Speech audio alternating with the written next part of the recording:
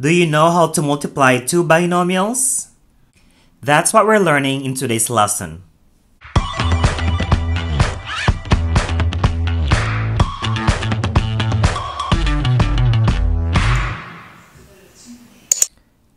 In multiplying two binomials, we can do distributive property, or we can use the acronym FOIL method to make it easier in remembering the steps.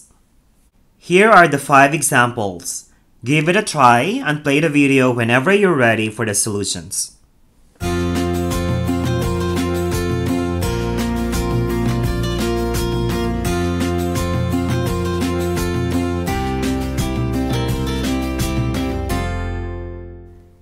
Example number 1.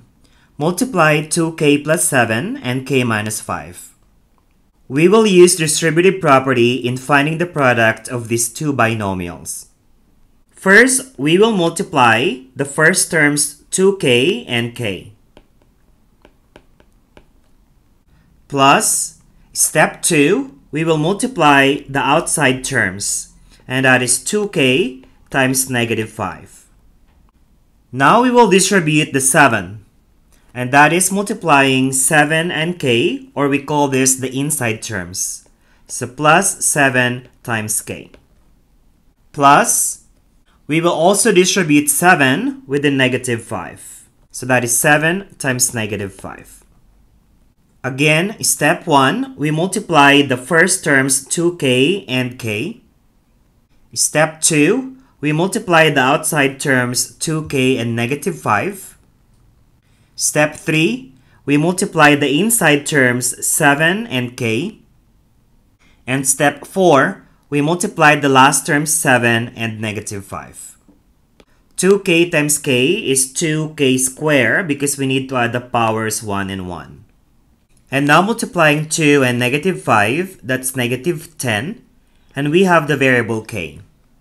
Next, 7 times 1k is 7k. And 7 times negative 5, we have negative 35. Simplifying this further, we can combine like terms, negative 10k plus 7k. And that is of course negative 3k. So the final answer is 2k squared minus 3k minus 35. Question number 2.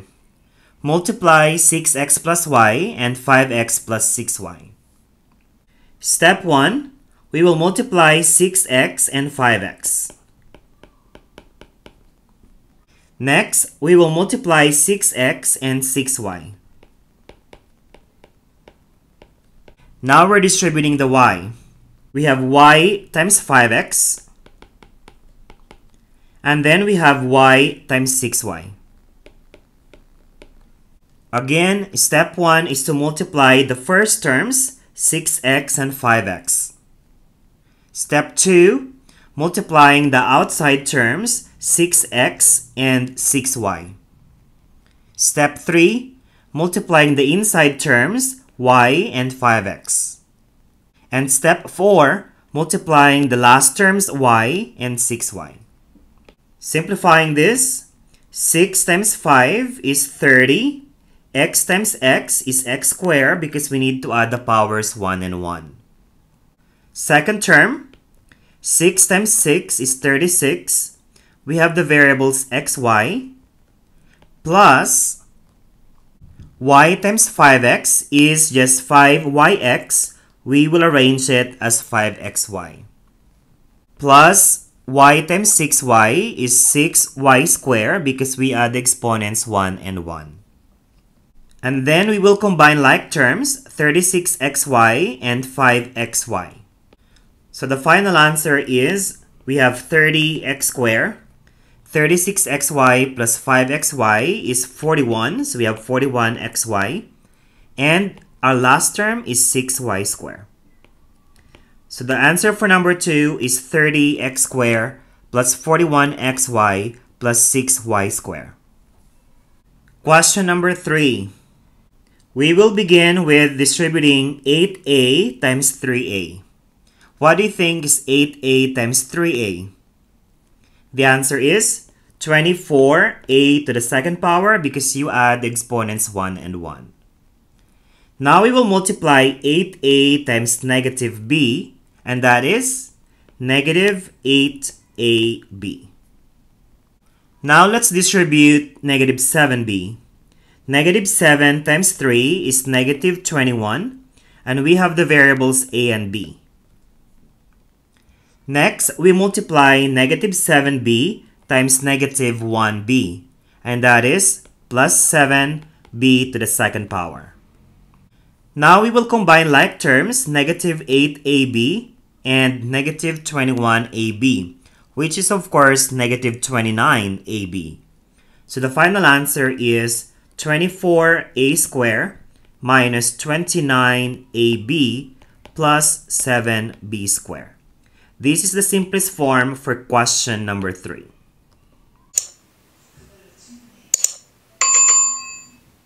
Question number 4. First step is to multiply 7k and 7k, and that is 49k to the second power. 7k times 8, we have 56k. Now we will distribute negative 8.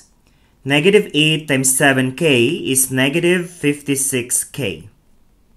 And lastly, we need to multiply negative 8 and positive 8, which is minus 64.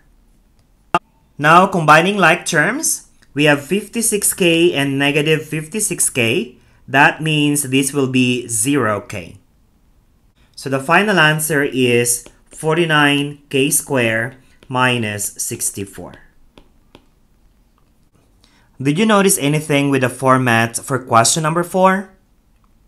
The two binomials are sum and difference. And if it is a product of sum and difference, there is a shortcut.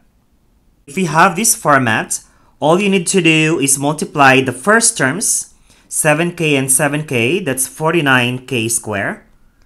And then you multiply the last terms, negative 8 and positive 8, which is negative 64. If you multiply the outside terms, that's 56k, and the inside terms, negative 56k, that will be equal to 0. So if you have a product of sum and difference, you simply multiply the first terms, and then multiply the second terms. That's why the answer for this problem is 49k squared minus 64. Question number 5. 8x plus 3 to the second power. This problem number 5 is the same thing as 8x plus 3 times 8x plus 3. So by using distributive property, we multiply 8x times 8x, that's 64x squared. Next, we multiply 8x times 3, that's 24x. Then we will multiply 3 times 8x, that's also 24x. And 3 times 3, that gives us a 9. Notice that we have two 24x in this expression. So simplifying 24x and 24x, that's 48x. So the final answer is 64x squared plus 48x plus 9. So the answer for number 5 is 64x squared plus 48x plus 9. Without using distributive property, there is a shortcut for squaring a binomial. Step 1 is square the first term, that's 64x squared. Step 2, you multiply the first term 8x and the second term 3, that's 24x, and then double it, that gives you 48x. And finally, square the second term, that is plus 9. Again, step 1 is square the first term. Step 2, multiply the first and second, and then double. And step 3, square the second term 3. So you will get the same answer as distributive property. Please check out the next video on the square of binomials. Thank you for watching, and please consider subscribing to my channel at Celzo Academy.